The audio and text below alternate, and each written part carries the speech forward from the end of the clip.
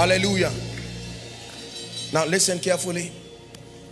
Thank you for your patience. Hear me. We're gathered here and you have spent a few days to tabernacle in the presence of God. Pastor, I can tell you that most people here, if we're to write a prayer request, more than 90% of people here, the limitation will be finances. Am I right? Please listen carefully. Listen carefully. So you don't have to receive this one next year. Next year you can come to receive something else, but not this one again. Listen carefully, please.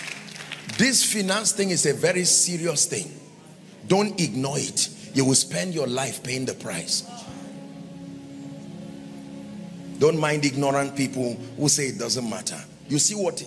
Lack of finance will punish you more than demon spirits. Satan prefers a healthy church to a prosperous church. Satan will allow you get the healing anointing 1,000 times before you get the grace for prosperity. Because when you are healed for yourself.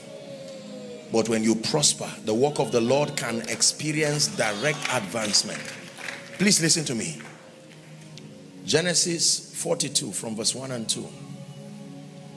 Every time Satan wants to destroy and disrupt your spiritual growth, especially ministers of the gospel, please listen. There is the most effective strategy is to bring economic distraction. Are we together? If Satan uses a man, it doesn't work. He uses a woman, it doesn't work. He uses cultism, it does not work. He will meet you at the gate of your need because he knows that you will hardly resist that temptation. Now, let me tell you how Satan destroys men, even people in ministry. Because many people who are in various kinds of compromises today did not start like that. They started sincerely. But the reality of hunger, every time there is hunger, you will go where food is, even if it is Egypt. Egypt is not the place for you to go ordinarily, but when there is hunger. The Bible says, this is Jacob, verse 1. We'll read 1 and 2. Don't forget this scripture for the rest of your life. Now when Jacob saw that there was corn, where? The problem was not the corn. The problem was where it was located. There is power, but in a shrine. Somebody can give you money, but that place is in one coven somewhere. It says when Jacob saw that there was corn in Egypt, Jacob said to his sons, why do ye look upon one another? Verse 2. He said, behold, I have heard that there is corn in Egypt. Get you down hither and buy for us that we may live. And even though I'm a prophet without corn, I will die. A prophet without corn will still die. A ministry preaching the gospel without corn will still die. This is the genesis of how Israel later became slaves in Egypt. It was hunger that took them to Egypt. Every time there is hunger, Satan transports Israel from their place of covenant to their place of bondage. There are many men of God today who have joined so-called associations. They started with purity and serving God sincerely. But with time, when the issue of church building came, with time, and it's easy for us to criticize people and point hands, but until we show people the way, we have no right to criticize people. That's why you must thank God for conferences like this, because some of you, only God knows what you are about to join right now, out of pressure. How are you doing it that it looks like you have your needs met? And somebody will tell you there is something. The only thing is that I can guarantee you will get that result. But are you ready to pay the price of the location? There are many sincere men of God who have soiled their hands today with practices that are demonic and some practices that are upright fraudulent. You know why? They are not insincere people. In fact, some of them still feel the pain while they are doing those things. When a man of God stands and 4 of his children are unable to go to school, the school fees is increased, membership is reduced, covenant partners and helpers are gone because of the economy, chances are excellent that he may bend to any suggestion. And some of you, let me tell you, if that temptation has not come to you, it's not because it cannot come. You've not gone far enough to need it. It's coming. Even Jesus, Satan told him, you will need resources. Bow to me and I will give this to you before you start your ministry. Because Jesus, if you don't bow to me, economy will pin you down. Jesus said no.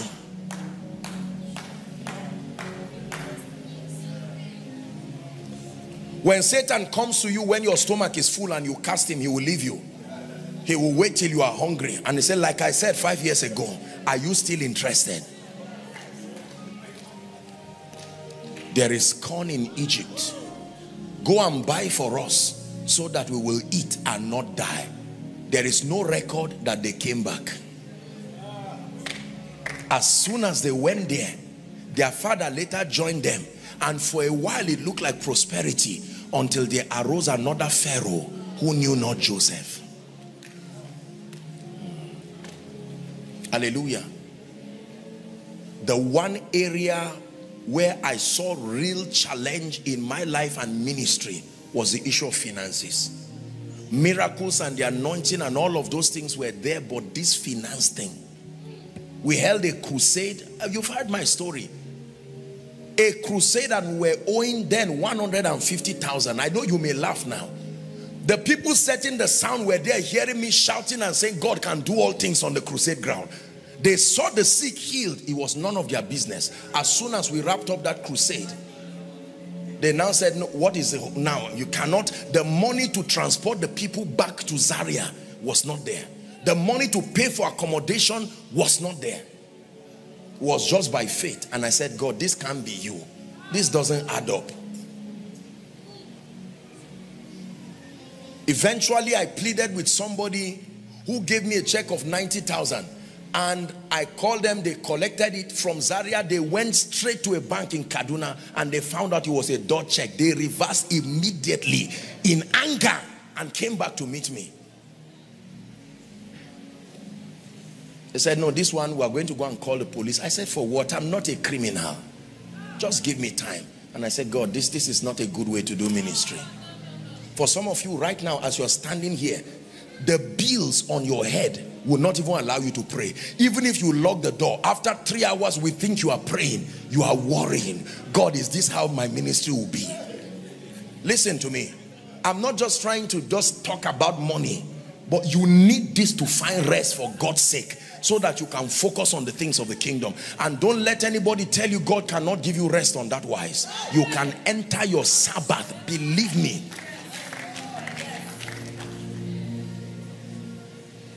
Pastors, leaders, we have to pray. It takes a lot of prosperity to help you to be efficient in ministry. Now, I know that there are several aspects of prosperity. I'm sure that your pastor has done a lot of teachings on that wise. My assignment is to pray that prophetic dimension. The Bible says, believe in the Lord your God, so shall you be established. Believe in his prophets, so shall you prosper. Father, in the name of Jesus, you are Ebenezer. You are Ebenezer. You are Ebenezer, the helper of men. You are Ebenezer. You are Ebenezer. You are Ebenezer. The prophetic is powerful. You can wave the door of lack and want goodbye, and believe me, it can wave you back, never to meet with it again in your life. They heard the word just like we did, but they did not profit them, not being mixed with faith in them that heard it. For someone here, don't just argue. Give God a chance and see. If it does not bless you, that's fine. The person talking to you is not ignorant. Believe me, I understand business principles. I understand principles of productivity and value and relationships and investment and all of this. But I can tell you there is a prophetic dimension to wealth. You will cheat yourself and give yourself headache and slow down the pace of your achievements. If you want to rise the way men rise, what then is the excellency of the ministry of the Holy Spirit upon your life? How shall these things be, seeing that I know not a man? And he said, the power of the highest shall overshadow you. When God becomes involved in your life, the equation changes. 1 + 1 can equal to anything he says the answer should be. In the name of Jesus, the gates that open up to the realm of wealth and abundance, finding favor with men, being connected to the secrets and the riches of the earth, I pray and call upon my God, who is your God and the God of your pastor. In the name of Jesus, may that gate be open for you. May that gate be open for you. May that gate be open for you. May that gate be open for you. In business, may that gate be open for you. In ministry, may that gate be open for you. In your family, may that gate be open for you. In the name of Jesus Christ, may you be Beulah and Hephzibah. In the name of Jesus Christ, may the fragrance that comes out of your life be like the field that the Lord has blessed. I declare the blessing of the Lord upon you. Fresh fire upon your prayer altar. Fresh fire upon your word study life. In the name of Jesus Christ. And I decree and declare over you, next year by this time, you will return 10 times better. For in the mighty and the precious name of Jesus I pray. Amen and amen.